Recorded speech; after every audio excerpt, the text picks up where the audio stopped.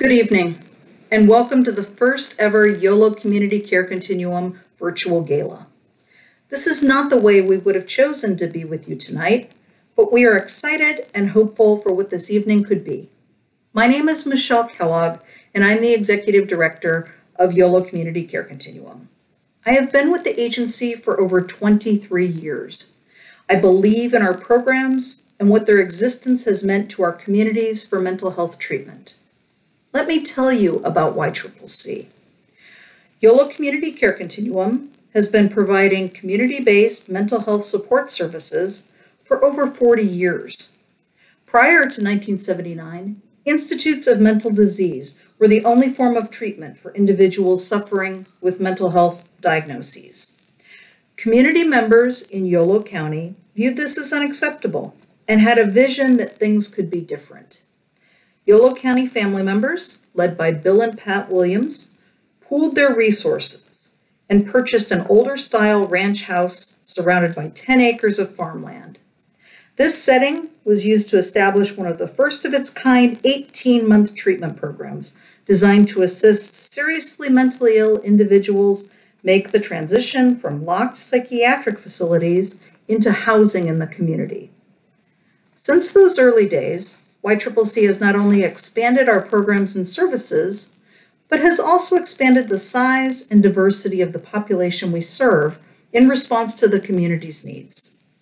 The philosophy of our founders is still reflected in the agency's mission to better the lives of people with a mental illness through direct services, advocacy, education, and volunteer efforts.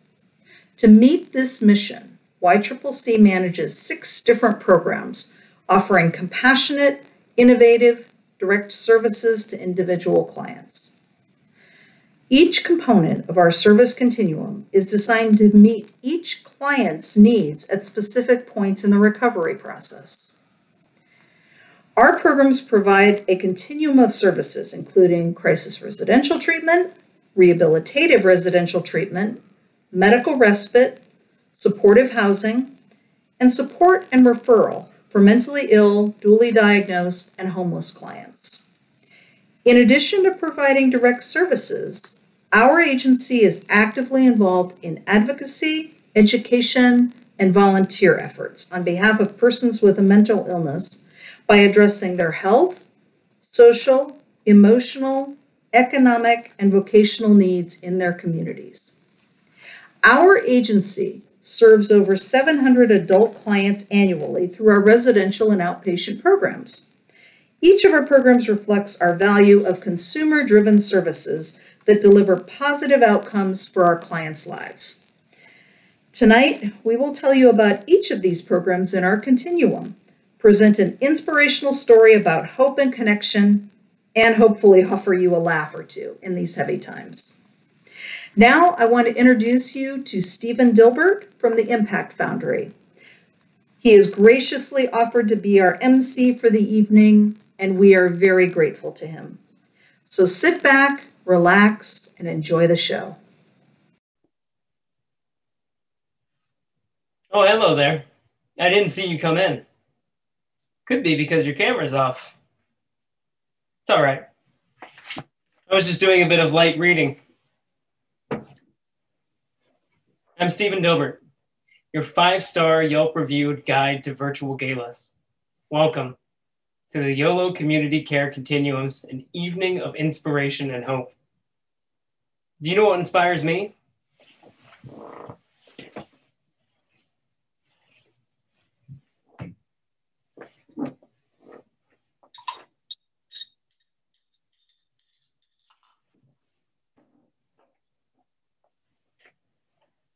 A nice cocktail. If only we had someone that could teach us how to make a great cocktail. What's that? Oh, Jonathan Howard's here. Jonathan Howard, Vice President of the YCCC. He heads the external committee. He's been on the board for 3 years, and he works for the California Department of Education. He's the very same Jonathan who advocates for children, teachers, and schools that make up the state's education system before the state legislature. Wow, that's a lot of stuff. And he can make a great cocktail? Fabulous. When do we begin?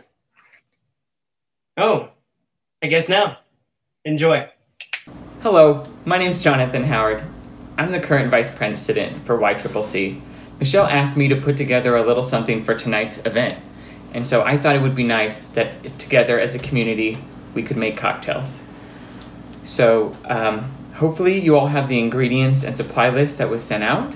Why don't you go ahead and grab those things and we'll get started. Go ahead. This evening we're going to be making a lemon drop. This cocktail is a California native. It was created by Norman J. Hobday in the 1970s in San Francisco. For this cocktail, you're going to need a cocktail glass. Just go ahead and put it in the freezer. A shaker of some sort. 3/4 ounces of simple syrup. If you don't have simple syrup, you can use maple syrup, that's fine. 3/4 ounces of lemon juice, fresh please if you have it, and 2 ounces of vodka. Start by putting the lemon juice into the shaker. Next, we're going to want our simple syrup. Again, if you don't have simple syrup, it's okay to use maple syrup, 3/4 ounces there. And then that also can go right into the shaker. Next up is your vodka. I'm using a local Sacramento brand. So if you have that, that's nice too.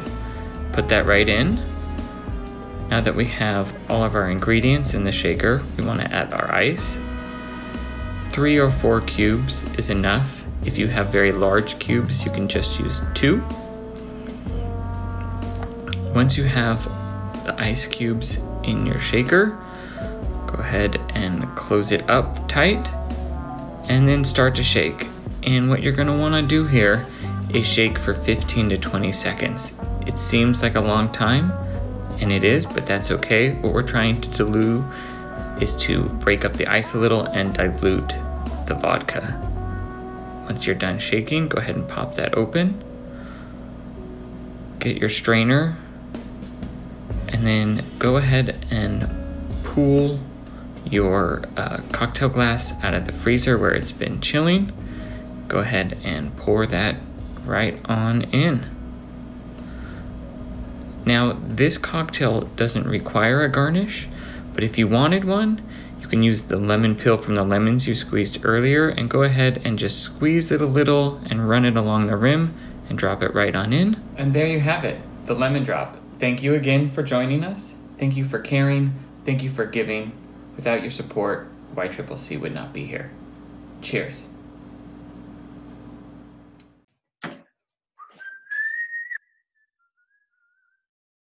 Oh, howdy, y'all. Quite a yarn there that Jonathan spurned, weren't it? We appreciate you, John. Now that our thirst is quenched and I'm no longer feeling this parched, I think it's time we move on over to Timur as he tells us all about Safe Harbor, and Leo as she talks about the farmhouse. Now, Timur, if you don't know him, reckon he been here as long as Jonathan on the board, and he can charge all the monopoly money that's hidden under the farm. So he probably got a lot of $2 words and city folk stuff to tell us about, but I got a lot of fixing up to do, so why don't y'all head on over and learn something. Hi, I am Leo Abbott, proud to be the president of the YCCC board of dedicated members. I moved to Yolo County to work for county mental health. I was delighted to learn about the continuum of care between YCCC and the county. It is what I had worked to establish before coming here. I was new to the area, so I was not familiar with the county roads. I needed to get to the farmhouse, and the only way I knew was to take a particular county road, make a left at the sunflowers, and then I would be there. Well, when they harvested the sunflowers, I was totally lost. As clinical consultant to YCCC, I personally witnessed the difference YCCC made in the lives of many people. I want to tell you about our flagship program, the Farmhouse. The Farmhouse was the first program established in 1979. Yolo Community Care Continuum was founded when a small group of concerned parents gathered to resolve a dilemma they shared. Each of the parents had young adult children who had been diagnosed with mental illness too severe to be cared for at home. They believed it would be beneficial to their children if they could live close by in a community setting while receiving the professional support necessary to avoid hospitalization. These parents decided to create a place that felt like home, where their children could get the professional treatment and compassionate support they needed to live as productive lives as possible. One couple donated a house, and Yolo Community Care Continuum was born. Their vision has become a statewide model of mental health care. Today, the farmhouse runs on the 10-acre parcel where it all began. While at the farmhouse, residents learn independent living skills such as cooking, shopping, and money management, and learn strategies for managing their mental health. They pursue educational goals, which may have been interrupted by the onset of their illness.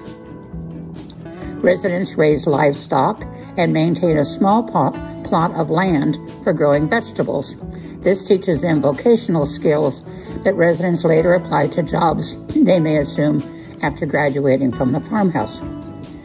The farmhouse is the first program in the continuum of mental health services offered by YCCC. It has provided hope and freedom for thousands of individuals who would otherwise be living in locked facilities. This program is near and dear to my heart. I believe in the ways that YCCC embodies the ideals of social rehabilitation and how this philosophy has created recovery possibilities in our community. Thank you very much. Hello, my name is Timur Mamedov, and I'm a treasurer at YCCC. Before joining the board, I was a line staff worker at Safe Harbor for almost 2 years. Safe Harbor Crisis House serves adults experiencing an acute phase of mental illness. This short-term residential program provides psychiatric and social services in a compassionate home-like environment. Typically, clients stay between 3 and 30 days and return to their homes in the community once stabilized. Other YCCC programs support clients after they leave Safe Harbor. Clients get the medical and psychiatric care, counseling, and advocacy services necessary to stabilize their conditions. They learn to manage their illness in order to return to their homes in the community. Safe Harbor serves as an alternative to and is a step down from psychiatric hospitalization. Once symptoms of crisis are stabilized, service and support are arranged upon discharge that help the client maintain the level of mental health achieved during their stay at Safe Harbor. Within Yolo County, it is the only alternative to involuntary hospitalization. I have personally witnessed how Safe Harbor saves lives. This program gives hope to individuals at some of the darkest points in their lives. The caring and support that staff provide reminds clients that their life matters and things can be better. Thank you. Hey everybody, I hope you're having a great time. I just wanted to introduce myself, not in character for once. So, Stephen Dobert, I work at the Impact Foundry. My role is I manage the membership here, and my title is Relationship Builder. And I truly believe that it is about building relationships. It's how we make powerful connections and impact in our community. And I wanted to take this time to introduce our speaker, our keynote speaker for the night. His name is Mr. David Woods Bartley. He is a speaker, he is a trainer, he is a writer. He's an absolute joy to listen to as he tells you about how connection really helped save his life. And he believes in creating a mental health journey that takes you from mental illness to mental wellness. So with that, I'd like to introduce Mr. David Woods Bartley, telling us a very impactful story. And we greatly appreciate that he is here tonight to share that with us. Thank you. So recently, as of last Monday, I celebrated an interesting anniversary. It was my 9th anniversary. Now, it wasn't a wedding anniversary. It wasn't a birthday. It wasn't something that you might expect. but yet it was an incredibly important day, and most anniversaries are that. This was the 9th anniversary of the day that I was going to kill myself. August 31st, 2011, 9 years ago, was indeed that day. And that was the day that the monster known as clinical depression had finally, after trying passionately for close to 40 years, convinced me of a slate of dark and awful lies. On that day, the monster convinced me, beyond a shadow of a doubt, that I was worthless and useless, that I was a piece of garbage, that I was ugly and stupid and pitiful, that I was literally grotesque. And I believed those lies. They became truths to me. While albeit illogical, I truly felt that that was the truth. And I remember very clearly waking up on that day. I was living about 30 minutes east of Sacramento in a little hamlet of what I call Penryn. And I remember going outside. We lived on this beautiful 2.5-acre parcel. I remember going outside and looking at the sky. And it was like a Michelangelo rendition. It was so stunning and beautiful. And I walked around our property, and it was almost like my mind was taking snapshots. And then I went back inside, sat down at the computer, and I typed out my suicide note. And then, without telling anybody where I was headed, I made the short 20-minute drive from our home in Penryn to the Forest Hill Bridge. Now, for those of you who don't know, the Forest Hill Bridge stands 730 feet above the North Fork of the American River. It is 500 feet further off the ground than its more famous cousin in San Francisco. And there's an important note, because this was not my first time to the bridge, and it brings up an even more important thought, that suicide is almost never spontaneous. I had been plagued by suicidal ideations for close to 40 years, and I had planned this, I had imagined it. But this was the day that I thought that what I was about to do was selfless, not selfish. And that may seem contrary, but when you feel in that acute space that everybody in your life would be better off without you, you feel that you are, again, illogical, you are giving people a gift. And so I parked my vehicle in the spot that I already knew where I would park it. Brought the vehicle to a rest, turned off the ignition, closed my eyes, and put my hands reflexively at the 10 and 2 position on the steering wheel. Took a deep breath, opened them quickly, leaned over, grabbed the suicide note that I had typed out, placed that on the center of the dash, took the keys out of the ignition, placed those on the center of the note, exited the vehicle, and then turned around just to make sure I'd left the door unlocked.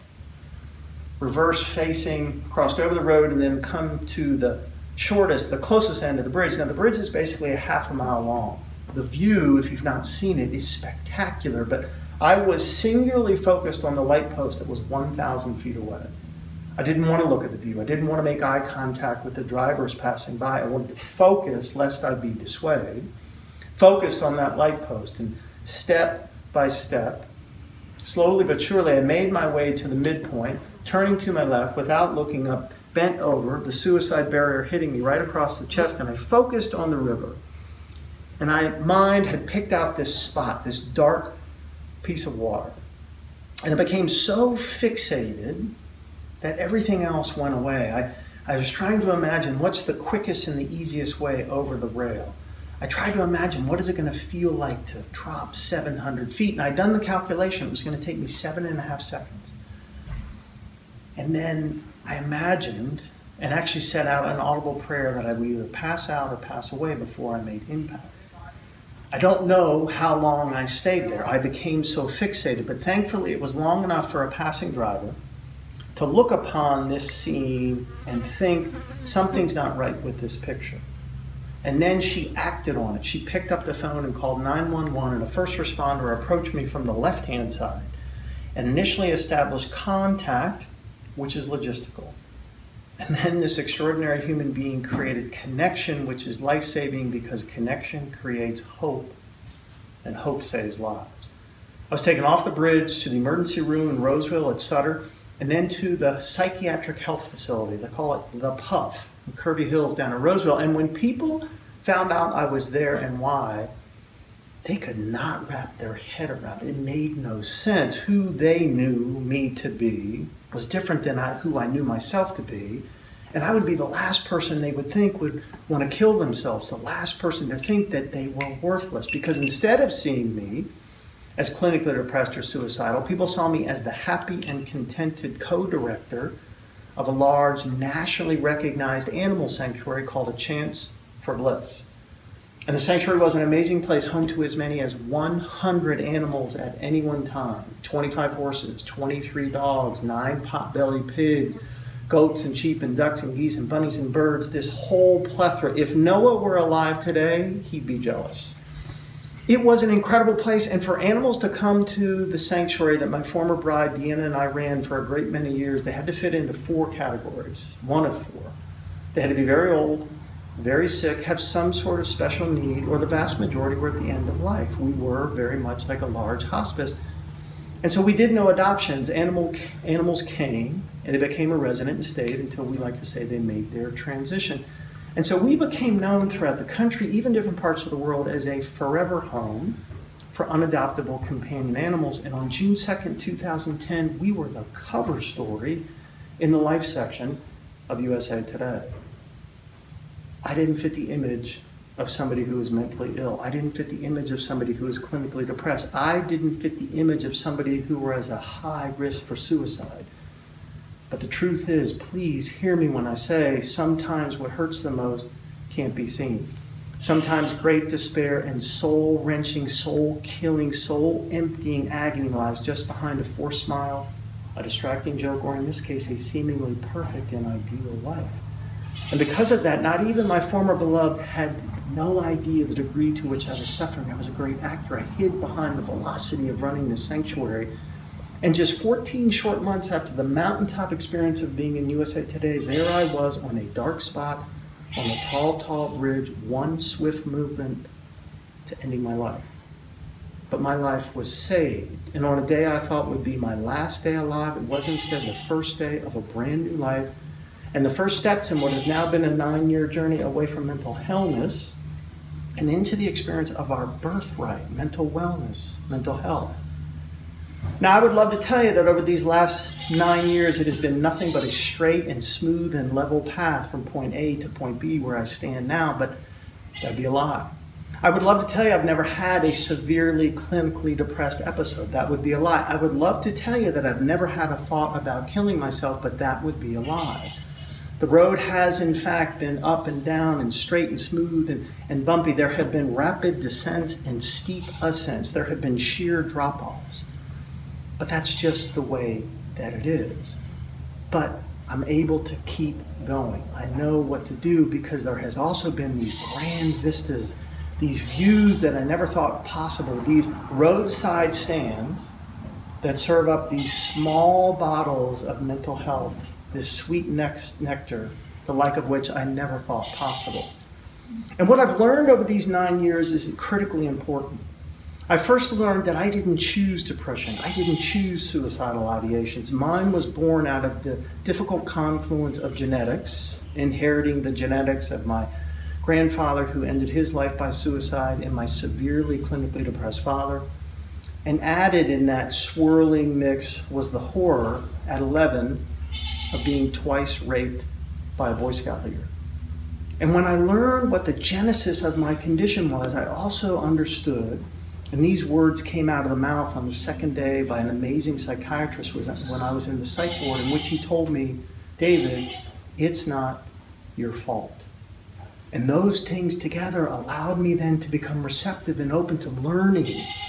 And the most important thing that I've learned over these years is that I must care for the whole of who I am. The monster is not satisfied with just raping my mind.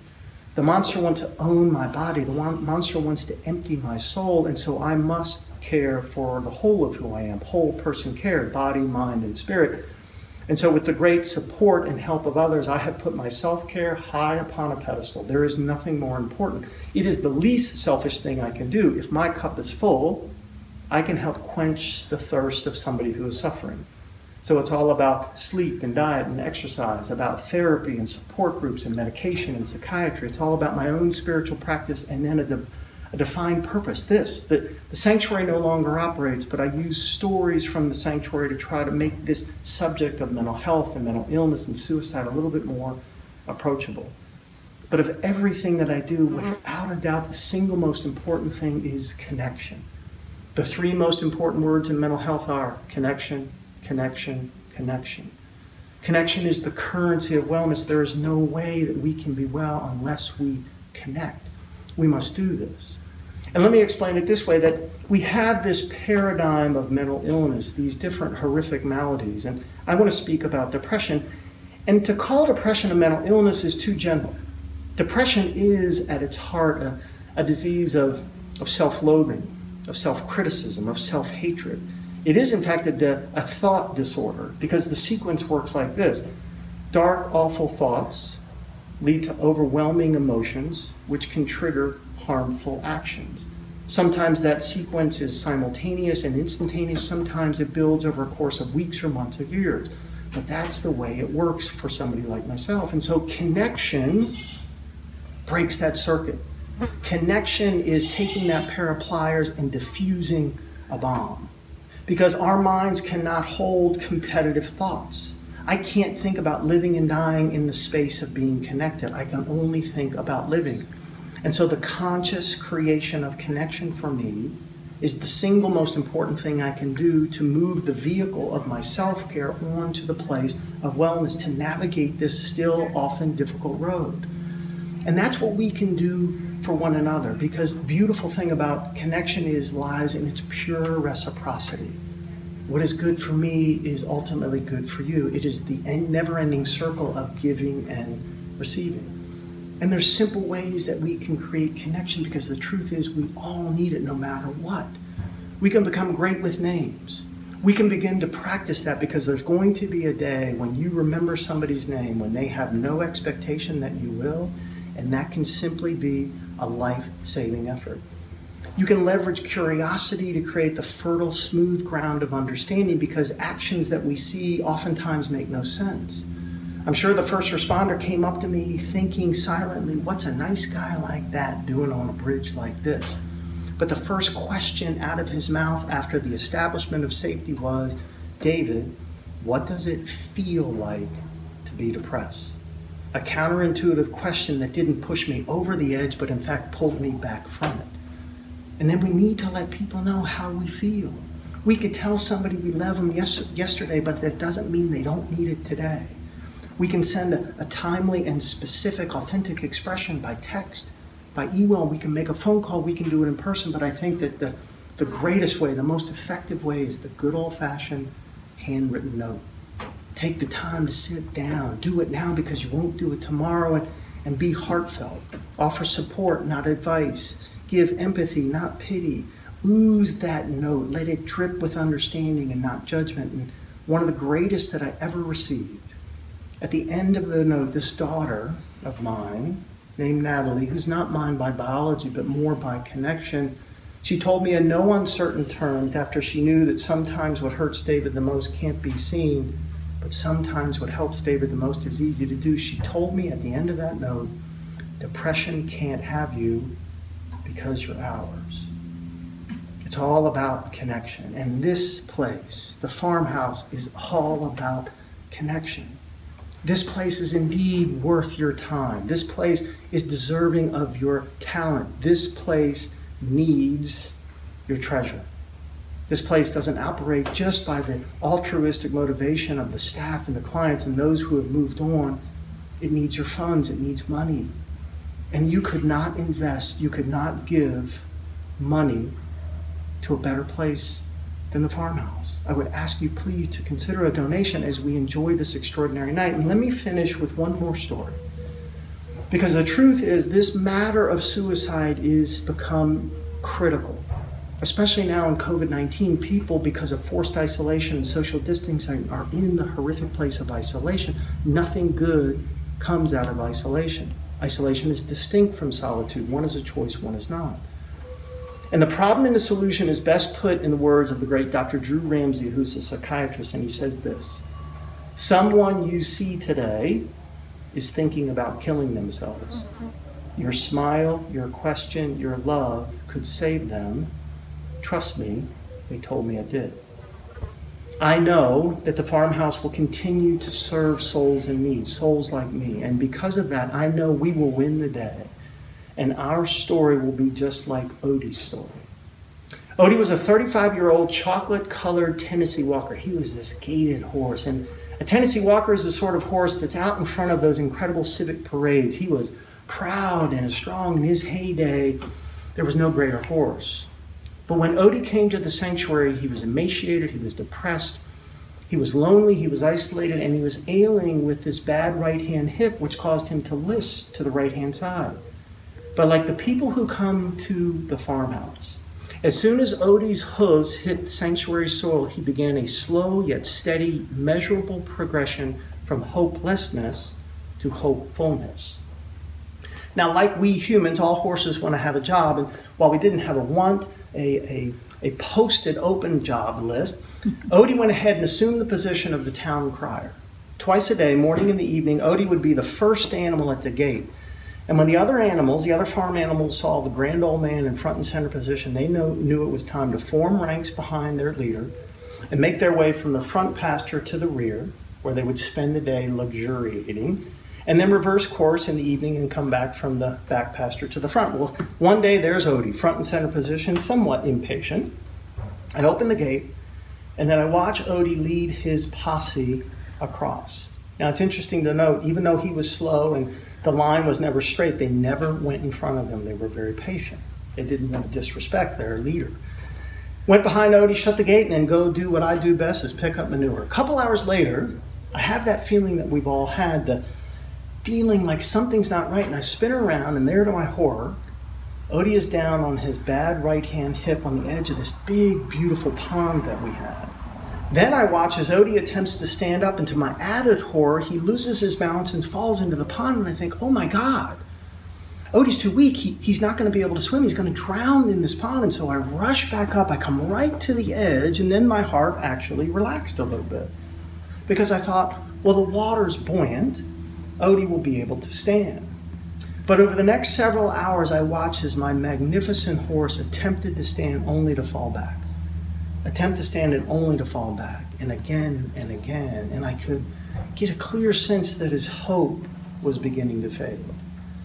Now, Dee and I were all about the quality of an animal's experience, not the length of time, and I realized on that terrible day, I had to make the most difficult decision of all. I needed to help Odie move on to the greenest pasture of all.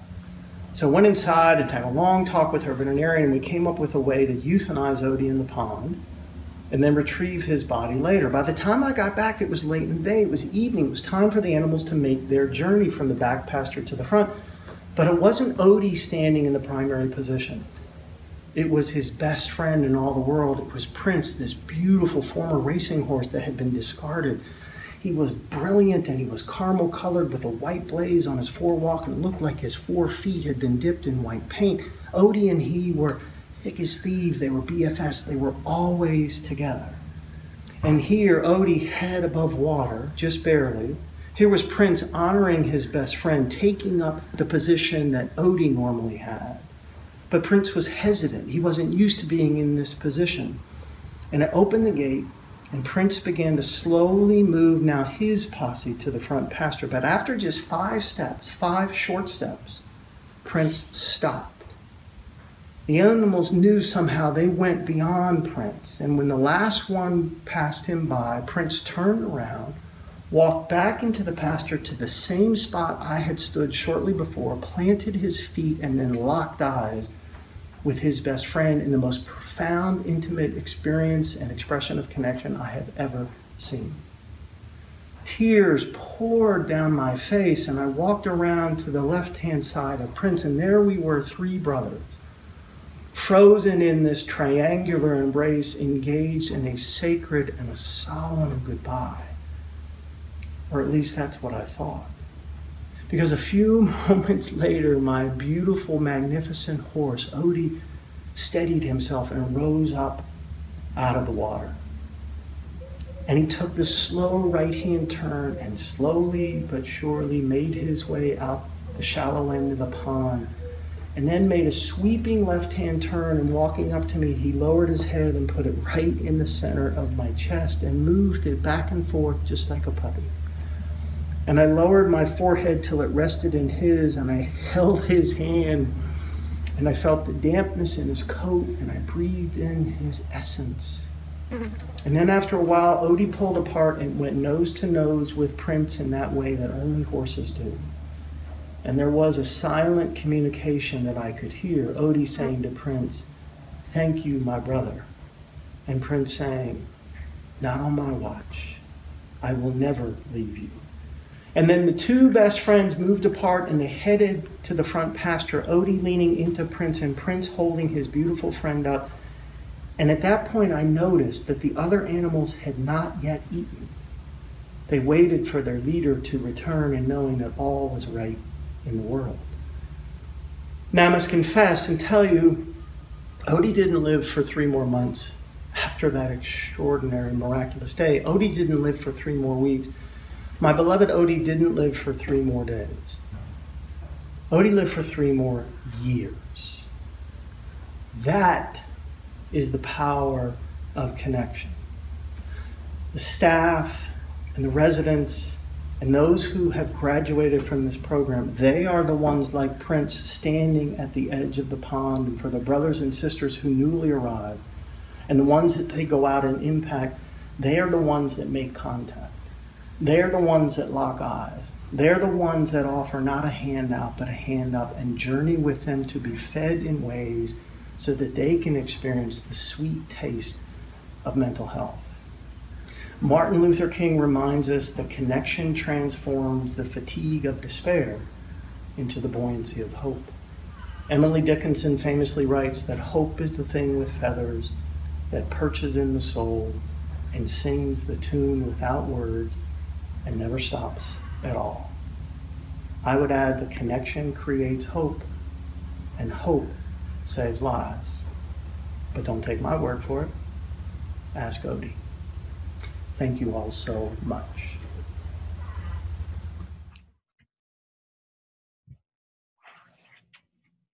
Oh, why hello, nonprofit adventurers. Quite a tale that was. I'm glad I ran into you. We're off to meet 2 awesome sages of great wisdom who provide vocational training and therapeutic experience through the Farm to Mouth program. And we'll learn about the Haven House, where individuals experiencing homelessness find a supportive place to reconnect to their community. Come with me. Hi, I'm Kelly Warner, one of Yolo Community Care Continuum's board members. I've seen how daunting recovery from mental health challenges can be, and know that programs like Farm to Mouth help to make recovery a reality. Farm to Mouth supports clients in their desire to participate in meaningful work within the community. The Farm to Mouth program provides a year of job skills training and employment for at least 10 people battling a major mental illness. The client workers learn basic skills such as job readiness, working with a boss, managing interactions with other employees, and having a positive work attitude. This gives clients a sense of hope and a feeling of connection to the community that they live in. From that point, they learn job-specific skills such as farming, planting, land maintenance, and harvesting techniques. These workers then master these skills and can graduate to paid positions in the Farm to Mouth program, which can lessen their dependence on disability benefits and increase their self-sufficiency. This training can even lead to employment opportunities in the surrounding farming community. This program offers an opportunity that is not currently available to people with an identified mental illness in Yolo County. The Farm to Mouth program continues to give back as it provides high-quality food to at least 100 very low-income and/or homeless people within Yolo County. YCCC has partnered with shelters in Yolo County, providing them with vegetables produced by this project. When the crops are harvested, the shelters are contacted to arrange for either delivery of the produce or pickup. The fresh produce is then incorporated into the meals that the shelters provide. By providing the shelters with fresh, nutritious produce from a locally grown source, the people served at the homeless shelter have a capacity for improved health and improved access to food.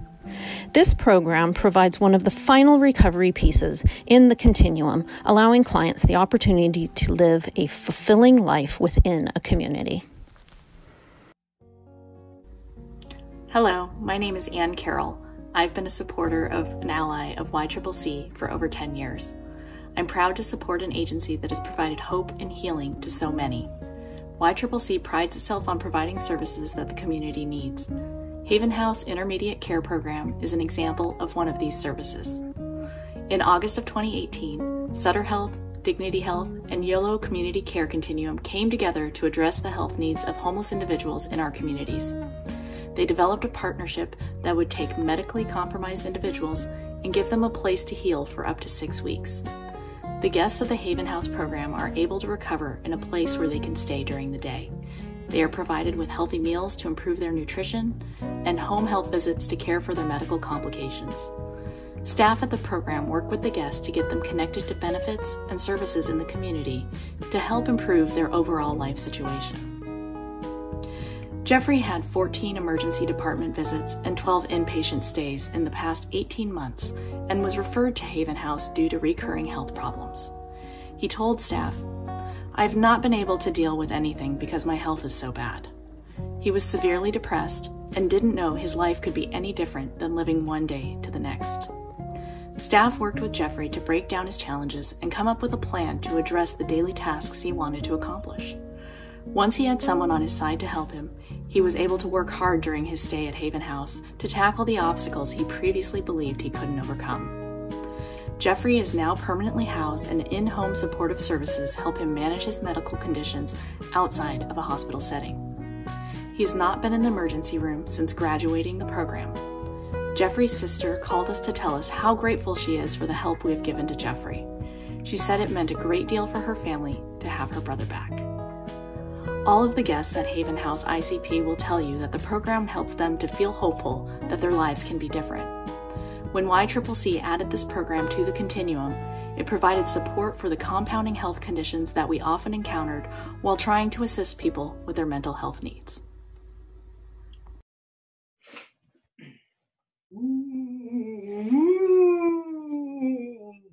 Those last two segments were so good it was spooky. Now, introducing Casey and her friends, let's do the chicken dance.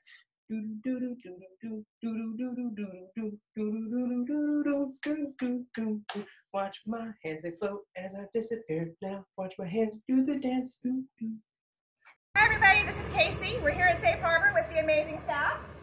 We'd like to invite you to stand up and do the chicken dance with us. Let's hit it.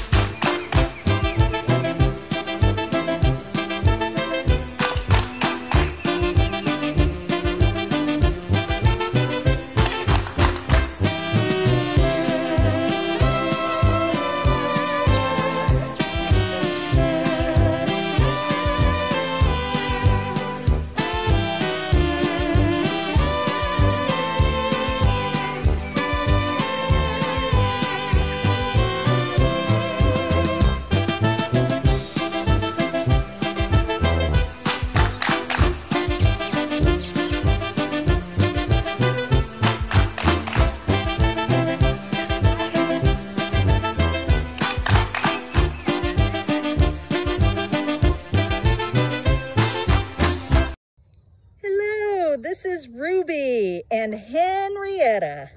They are going to be our participants in Chicken Bingo today. So go ahead and put her on Chicken Bingo.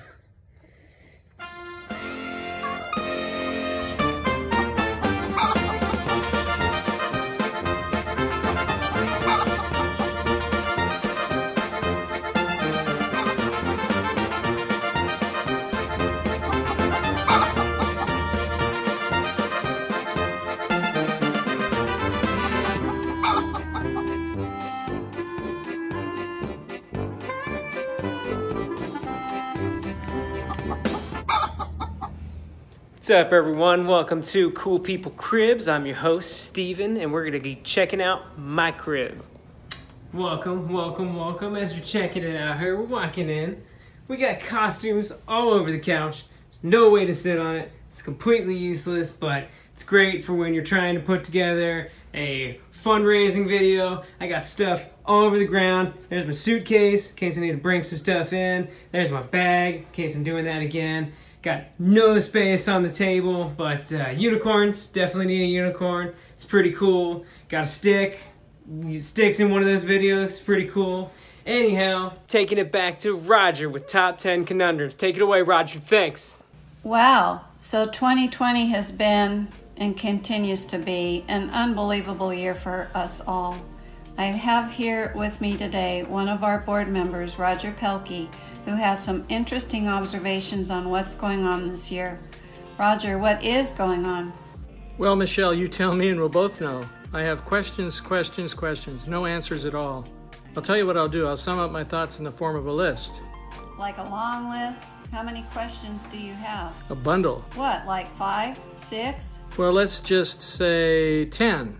Oh, I get it. So you've got a top 10 list like David Letterman used to do on late night TV? Okay, sure. Let's call it the Top 10 Conundrums of 2020. Will that work? That remains to be seen. I'm talking about real live conundrums, not to be confused with cummerbunds. Anyway, this shouldn't be too bad considering it's the first and probably the last top 10 list I'll ever do. Here we go, the top 10 conundrums of 2020. So, all of us are using Zoom for virtual meetings during the pandemic, right? The number 10 conundrum of 2020 is, can Zoom please add a button that plays wrap-up music like that at the Oscars? You mean for like during our board meetings? Hey, are you trying to cut me off? Never, Michelle. Okay, so as we shelter in place these days, another question arises every morning. The number 9 conundrum of 2020 is, what time do I need to get up so I'm not late for the couch? So we all need to plan for our work week in the family room. How about the weekend? Oh, so that begs the next question. The number 8 conundrum of 2020 is, what day is it anyway? Just don't leave the shades pulled down or you'll never figure it out. Right you are. And our furry friends are more deeply involved as well in this new normal or abnormal. The number 7 conundrum of 2020 is, what exactly do our pets know? My dog thinks I quit my job to spend more time with him. My cat thinks I got fired for being a loser. Never underestimate our pets. They're even training dogs to sniff out potential coronavirus patients. You do wonder exactly what they know. Okay, so our world is topsy-turvy in 2020. There's no better sign of that than our next question. The number 6 conundrum of 2020 is, in 1999 they predicted flying cars by 2020. Why is it that now, in 2020, not even the planes fly? What? What about lies? Lies all over the place. What about lying to ourselves? The number 5 conundrum of 2020 is, will I ever be able to lie to myself again about all the stuff I would have done if I ever had the time? Okay, so I'm not going to lie. We don't have much more time for this nonsense. Okay, back off, Michelle, back off. We're down to number 4. We need to talk about social distancing. The number 4 conundrum of 2020 is, when can I get closer to you than the length of my CVS receipt? Hugging family and friends, that's what I'm longing for. The comeback of hugging. I think all of us are.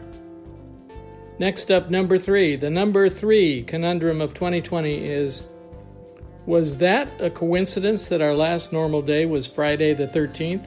13 guests around the table was never a good idea, even less so now. It's a conundrum, and our lives have become so confined. As our world becomes smaller, we ask this all-important question.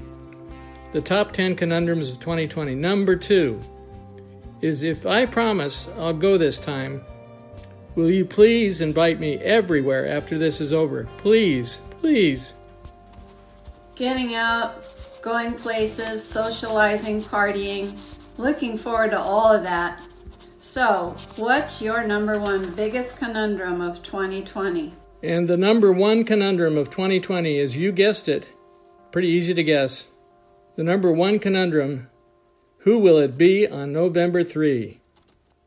YCCC encourages you all to vote early and vote often. Well, I'm kind of kidding, but make October your boating month. It's very important.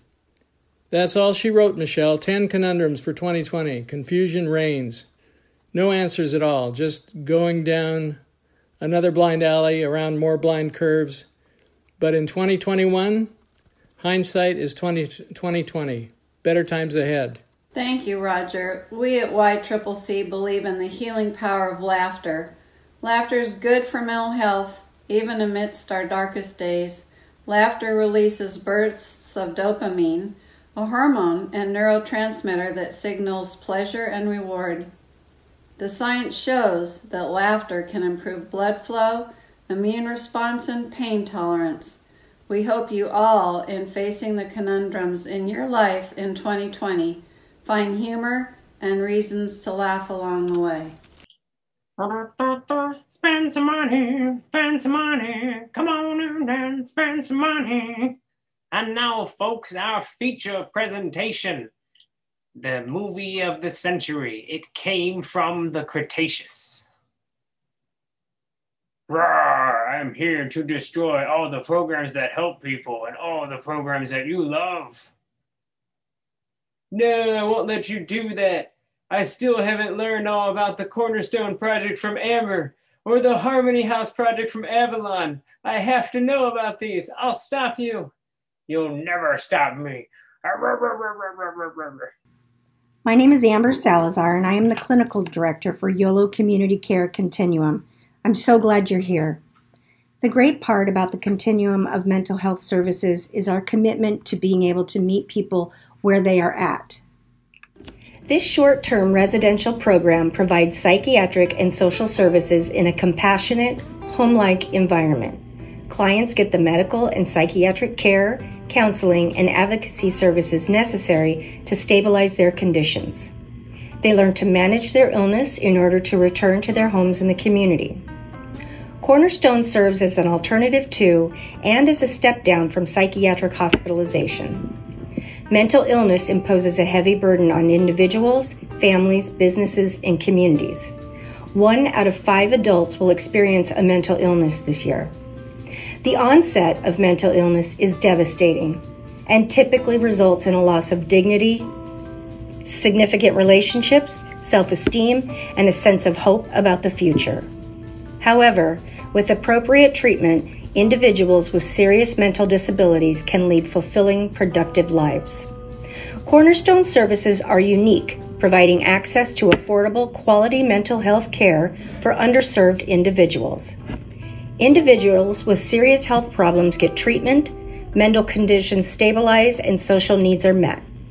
Without this resource, persons in crisis are diverted to a hospital psychiatric unit, if space is available, taken to jail, or worse, left on the street until the crisis escalates. Cornerstone provides a safe, supportive environment, access to appropriate medical and psychiatric care, counseling, and advocacy services to stabilize mental health clients. This program is designed to help each client learn to manage his or her illness and develop a plan to safely return to a less restrictive living situation. I have seen the amazing difference that this program has made in the lives of Placer County residents. Hello, my name is Avalon Hendricks. I am the Director of Quality Improvement for Yolo Community Care Continuum. When Placer County had first asked us to open up a boarding care, we had said that we would open up a restorative program based on the principles of recovery and wellness. In the first year, Harmony House had served individuals who had not been successful in other boarding care homes, and some who resided in locked facilities. However, in that same first year, Harmony House successfully graduated 2 individuals who remain independent out in the community today. Harmony House is a rehabilitative and residential setting located in Auburn, California. We serve 20 individuals who learn the necessary independent living skills while simultaneously receiving supports and services by highly trained mental health workers. This program is provided in partnership with Placer County to serve the residents of Placer County who have mental health challenges. Harmony House provides psychiatric care and rehabilitation treatment in a home-like environment. Clients get the medical and psychiatric care, counseling, and advocacy services needed to stabilize their conditions. They can learn to manage their illness and return to a more independent living setting in the community or reside at Harmony House. Our organization sees the possibilities for individuals with mental health challenges, not the limitations. The support provided by the Continuum allows clients to get the level of support that they need while also ensuring that they are able to achieve their hopes and dreams. We interrupt your regularly scheduled gala to share with you terrifying news. It appears that hats are appearing at random on people's heads. We're hearing now that even pets are starting to wear hats. Oh my God, it's even happened to me. Don't worry, folks, I am not going to leave you. There is nothing more important than this moment. I will talk you through this. We will get through this together. What was that? Oh, there's an ad segment? Oh, with Chris with the housing program? Oh, folks, best of luck. I know you can get through this. I believe in you.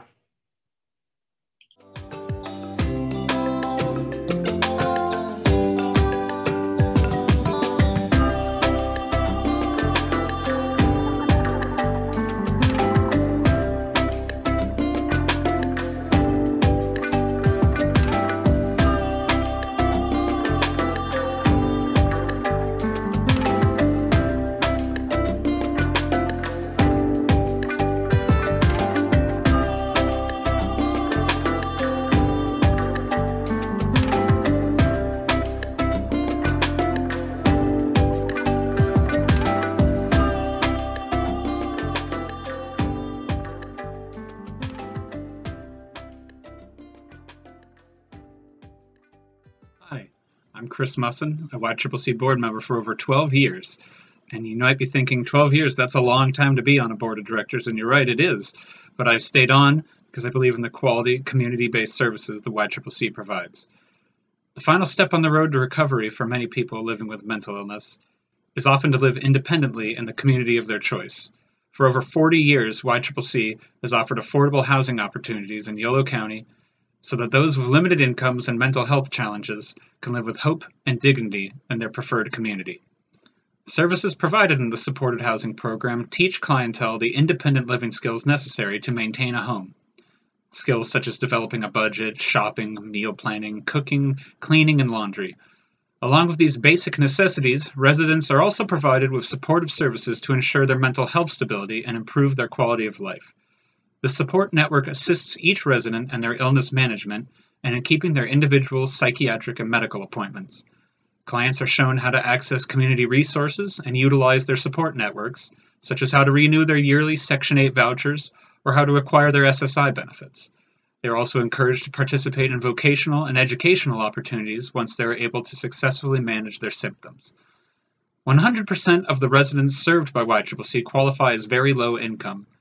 Housing support staff meets with all program residents in weekly house meetings and on an as-needed basis to offer support and assistance in maintaining their stability within the community. Based upon these weekly meetings, individual needs are identified for each participant, and the housing support employee works with the client to address their unique concerns. It is within these skill development sessions and house meetings that residents learn their coping skills, problem-solving strategies, symptom management, and acquire the mental health stability needed to live an independent lifestyle. Housing is a key element to providing hope in a continuum of health and healing.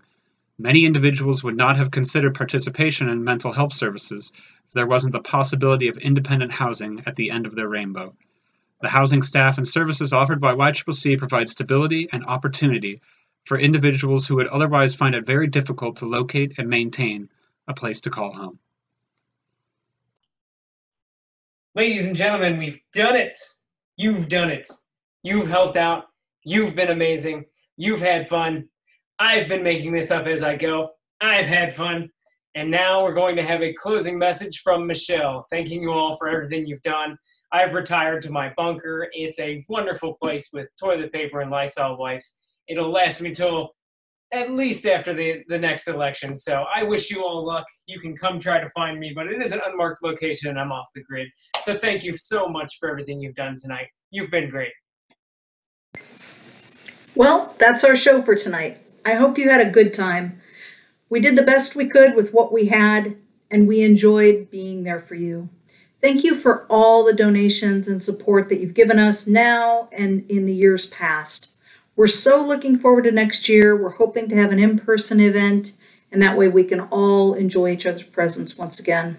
We want to thank everyone that sponsored us this year during this difficult time, including the Davis Media Access, the Impact Foundry, and all the other sponsors that we had for the evening. So thank you so much, and we enjoyed being with you, and take care of yourselves, and we look forward to being with you again soon in 2021.